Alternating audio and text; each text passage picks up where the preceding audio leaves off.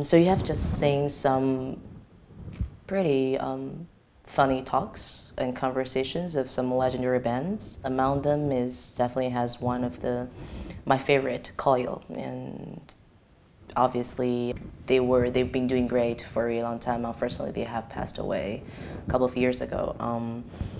I found it's really interesting that first of all they were being categorized as pop music, and they were back then. This is many years ago. They were talking about the same thing all the musicians are talking about now, like they don't want to get into the cycle of releasing a record and touring, and then releasing a record and touring and repeat themselves. And they want to be the pioneer of their time, but all these kind of things that people still want to do.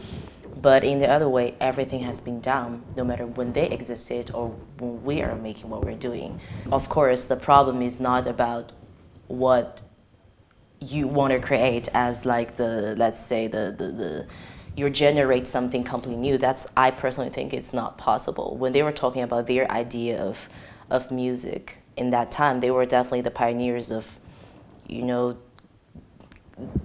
basically creating this genre of noise, industrial, experimental dance music, or anything you call it. And it is also very, very fearless and brave gesture that they could get on the stage and be out there, not hiding behind computer screen or a strobe lights or heavy smokes because of any kind of political reason they could have named. They were out there, they were communicating with the audience, eye to eye, face to face.